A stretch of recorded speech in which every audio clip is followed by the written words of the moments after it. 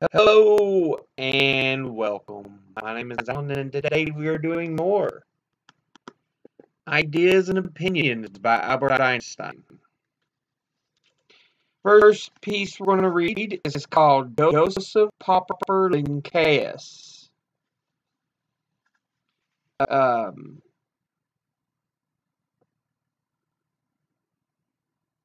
Apparently, the man was born in 1838 and died in 1921. He was Austrian and by profession engineer. Famous as a writer for his pungent criticism of state and society, and for his courageous program to alleviate social evils. Some of his books were banned in Imperial Austria.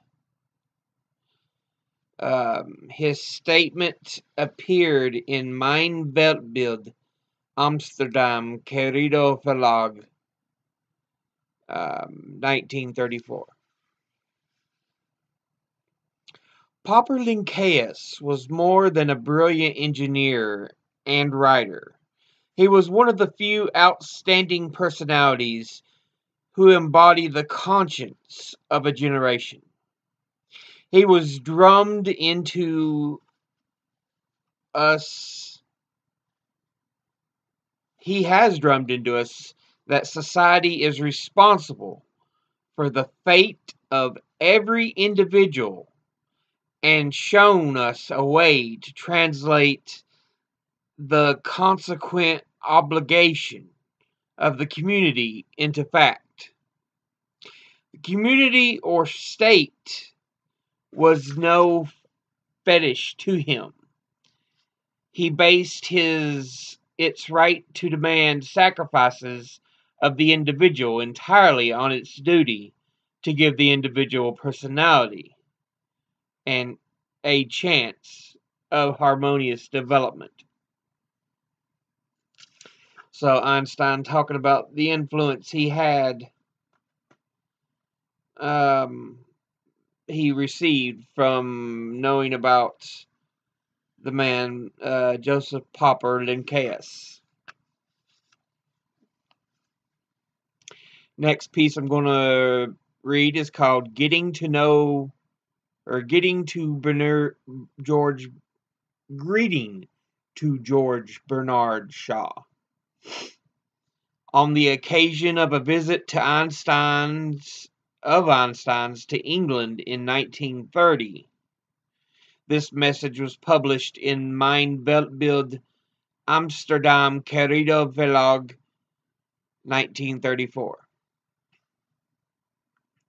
There are few enough people with sufficient independence to see the weaknesses and follies of their contemporaries and remain themselves untouched by them.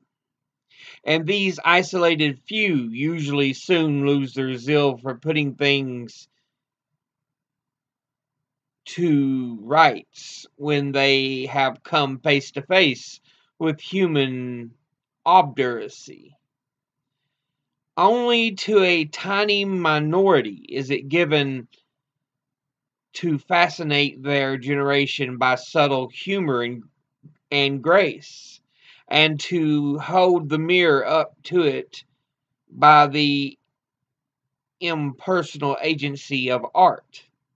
Today I salute with sincere emotion the supreme master of this method, who has delighted and educated us all. So, yeah, it's just talking about Einstein's just talking about how he feels about Shaw, and kind of thanking him for challenging the world as most understood it. And the last piece I'm going to read. This is a bit long here, but it's not too bad. It's called In Honor of Arnold Berliner's 70th birthday. From Die Naturwissenschaften, Volume 20, page 913, 1932. Berliner, a German physicist, was editor of that weekly from 1913 to 1935, when, as a Jew, he was deposed by the Nazi regime. 7 years later, at the age of 80, about to be deported, Berliner committed suicide.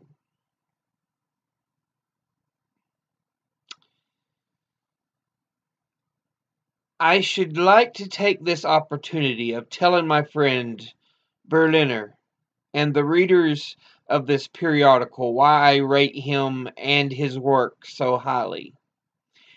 It has to be done here because it is our only chance of getting such things said. Our training in objectivity has led to a taboo on everything personal, which we mortals may only transgress on quite exceptional occasions, such as this. And now, after this dash of liberty, back to the objectivity. The area of scientific investigation has been enormously extended, and theoretical knowledge has become vastly more profound in every department of science. But the assimilative power of the human intellect is and remains strictly limited. Hence, it is inevitable that the activity of the individual investigator should be confined to a smaller and smaller section of human knowledge. Worse still, this specialization makes it increasingly difficult to keep even our general understanding of science as a whole, without which the true spirit of research is inevitably handicapped, in step with scientific progress. A situation is developing similar to the one symbolically represented in the Bible by the story of the Tower of Babel. Every serious scientific worker is painfully conscious of this involuntary relegation to an ever-narrowing sphere of knowledge, which threatens to deprive the investigator of his broad horizon and degrades him to the level of a mechanic. We have all suffered under this evil, without making any effort to mitigate it. But Berliner has come to the rescue as far as the German-speaking world is concerned, in the most admirable way.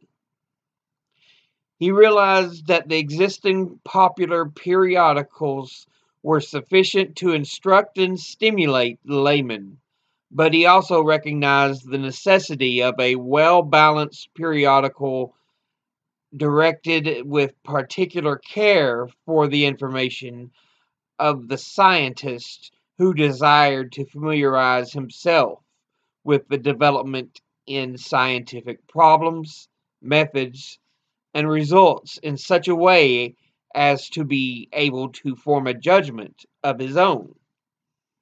Through many years of hard work, he has devoted himself to this object with great intelligence and no less great determination, and done us all, and science, a service for which we cannot be too grateful. It was necessary for him to secure the cooperation of the successful scientists and induce them to say what they had to say in a form as far as possible intelligible to the non-specialist. He often told me of the battles he had to fight in pursuing this objective, describing his difficulties to me in the following riddle. Question: what is a scientific author? Answer: a cross between a mimosa and a porcupine. Berliner's achievement was only possible because his longing for a clear, comprehensive view of as large as possible an area of scientific investigation has remained so strongly alive. This feeling also drove him to produce a textbook of physics, the fruit of many years of strenuous work, of which a medical student said to me the other day, "I don't know how I should ever have got a clear idea of the principles of modern physics in the time at my disposal without this book." Berliner's fight for clarity and a comprehensive view of science has done a great deal to bring to life in many minds the problems, methods, and results of science. The scientific life of our time is no longer conceivable without his periodical. It is just as important to make knowledge live and to keep it alive as to solve specific problems. So yeah, in that specific part, Einstein's talking about how he feels Berliner has contributed to science and really helped improve it and make it more open to not just scientists. But that'll be it for now. As always, educate thyself, think, read, study, learn. Someone tries to tell you something you have trouble believing, ask them to cite their sources.